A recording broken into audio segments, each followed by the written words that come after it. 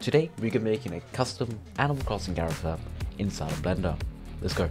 Oh, so here we are over on the PC. On my second monitor, I have a reference images set up. So first off is we're gonna go mesh cube.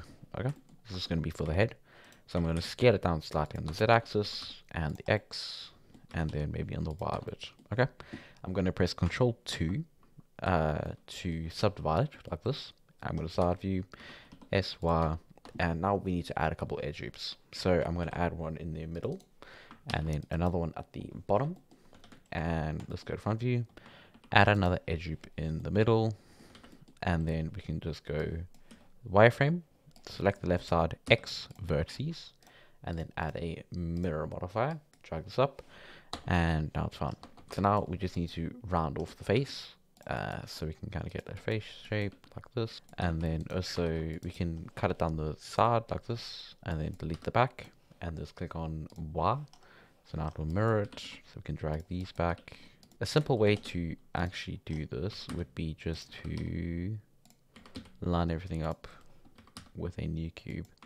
So do this all in edit mode, or just do an object mode and then Control A scale, set all your transforms at 1, and then just subdivide this to see what a actually circular object looks like. So you can kind of just trace the outline. And then if you don't want your mirror to clip through, just click on clipping over here. And then we can round this out there. So here we have this. And then now what we can do is at the bottom, we can round this out slightly. What you can also do is I'm going to reduce this to 1. And then I'm just going to go apply, or apply the mirror, then apply the subdivision. Like this, and then we can do the same thing again, cut away the left side, add a mirror. Now what we're going to do is go to sculpt mode. So just press Control Tab and then sculpt mode, and then just G, and you can kind of shape how you want the face to look. That looks cool. I'm just going to go Control 1 to subdivide it again, and there we go, we have a face. Cool. So let's go make a nose, and before I do that, I'm just going to go W shade smooth, Shift A, go add a cube. So I'm just going to make a round nose. So GY, drag this forward, and then Control 2. That's okay. And then I'm just going to go add a simple, that's fine. Cool. So for the body, all we have to do is go add a cube, drag this down, and then we're going to go scale this in like this. This is for like the shoulders, and GZ, drag it down. And then what we're going to do is we're going to select the bottom and the top and Shift E like this, and then scale up the bottom. So it's subdivide the skin. And then for the legs, what we're going to do is we're going to go cut this in half. So I'm going to go select all of these like this, and then SY to round it out. Select this SY, that looks okay. And then maybe even select both of these and S, round it out. And I'm going to W shade smooth, and then we can select these. So just delete the left side like this. So X vertices, add modifier, and add a mirror. I'm going to drag this above the subdivision, and then I'm going to select this face and then extrude it out. And then what I'm going to do is going to go to W loop tools circle. If you don't have this enabled, just go to the add-ons tab in edit preferences, go to add-ons, and then just search loop tools like this, and then you can get it. And then I'm just going to rotate it slightly, SZ0, and then just Shift E just to get it to actually be flat. Okay, so right now you can see this is not looking very good. So just add another edge loop up here and round everything out a bit. This should help. Maybe let's go add an edge loop down the side. So just go like this. Go and click on K for the knife tool and just go cut like this. Here. Okay. Then go to the back and do the same thing. So just go ding there, and then add an edge loop at the legs, and then just select these two and J to join. Now we can alt S a bit, turn clipping in the modifiers, and deselect these two parts. Okay, so let's scale down the middle, so SY, and then SY, and then we can join these together like this. We'll probably change this later to add the arms in, but whatever, it's fine. So let's go for the knee. So just put it forward and then extrude slightly and extrude again. Maybe that's way too big, I think. Let me just pull my reference image in so I can get an accurate representation of what it is. So I'm just going to add my reference images, change opacity to 0.5, and line up the face and the body. Okay, so just line up the leg like this. Remember, it's a game character, so the size and proportions do not have to make sense. And then select these two, Shift E, and actually it's just changing the mean increase. In this right panel, you can pull this up with N. That's N, not M. Okay, cool. So that's good. Not actually sure if we need this edge. Let's just get rid of this. So just select it on both sides like this, and then X, dissolve edges. I think it's fine without it. Doesn't change it in a massive way. And we can just W shade smooth and bump up the subdivisions like that. Cool. So now what we're going to do is we have to just make a simple foot shape. So we can just select this bottom piece, Shift D, P by selection, and then select everything, E, Z to drag it down, S, Z, 0 to flatten it on the Z axis like this, and then extrude out on the Y like this, GY, and then we can just make a foot shape. If you want, you can flatten the whole bottom like this, Shift E, or let's just go open this right panel, change this to 0, and then flatten this again, SZ0, drag this down, and then go to edit mode and rotate this like that. Okay, that's cool.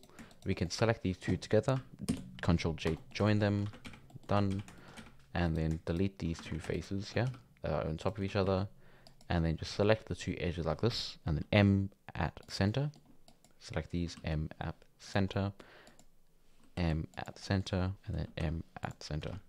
Okay, now I'm just going to take the mean increase. Yeah, we can keep the mean increase higher. Okay, let's go on to making the arms. So to make the arms, I'm just going to select this face, duplicate it, and then P by selection. So I'm going to scale this down, move it up here. Loop tools, so W, loop tools, circle, rotate it, move it in, and extrude it out. So there. So just select everything, take the mean increase to 0, and then we're going to extrude again, like this. Make the arms more equal length. Drag this in, mean increase up all the way. We can just go rotate this in, and then maybe put it like this. Okay. And then at the end, we're just going to have a ball. So I'm going to drag a cube in like this. Shift A, cube. Drag the cube up here. Control S, like that. And then just change the subdivisions to 1, like this. And go apply. And then join this with the arm. And then we're just going to add an edge loop in. And then just delete this end part. So now we can go try to join these together. You can click on vertex snapping like this and try to join them. And yeah, okay. So let's actually just select this whole edge. So I can just alt right click and scale it down. Yeah, okay. So it's not really a simple way. So if we delete these all, just get it back to a cube, scale it up, select this, inset it, and then use these to snap on like this. That is about the only way to kind of get a actually working thing like that. And then just Shift N, delete this face over here, and then shade flat and shade smooth, and then select this edge, Shift E, and then drag this and maybe scale it down slightly. Oh, that's fun. Cool. So now we can adjust this slightly depending on how much of a crease you want, and then you can just add an edge loop in the middle if you want to round it out more. Okay, there. So now we have the arms in, and we can just add a bit of a crease if you wanted, kind of up to you. And yeah, done with the arms. You can also join them in to the body if you want. So you can just like R to inset, select this, and then just select this edge. So select the body, go to edit mode, select this edge, drag it up with G twice again, X faces, and then I'm going to turn off subdivision. and I'm going to snap like this. So G and then Control to snap, and then select the body, Control J, add a subdivision, and then select everything M by distance. Select this edge, mean crease to 0, and delete the face itself. Okay, so now we can just mess around with how much of a crease you want, like that. Cool. So now we have the whole body. Now let's work on the eyes. So what I'm going to do to make the neck is I'm going to select these two, drag it down like that, and then I'm just going to go add edge loop. Well, actually, just hide this head. I'm just going to go in the middle like this. Just go there. So K to pull up this knife, put it in like that, and then J like that. Drag this, so go top view, drag this in, and then select this one, Control B and V. Okay, that'll create this little triangle, and now we can extrude that up, and that will be a neck. So to extrude, you just press E. I'm going to get rid of this crease over here, just round it out, maybe get rid of this crease as well. Okay, cool. So now we have a neck, and if we unhard, you can see that's what it looks like.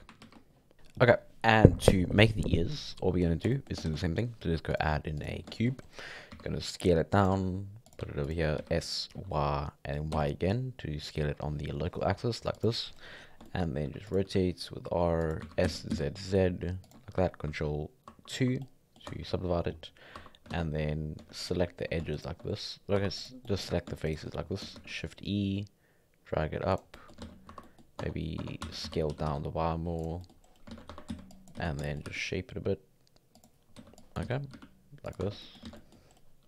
Maybe rotate it slightly. Shade smooth.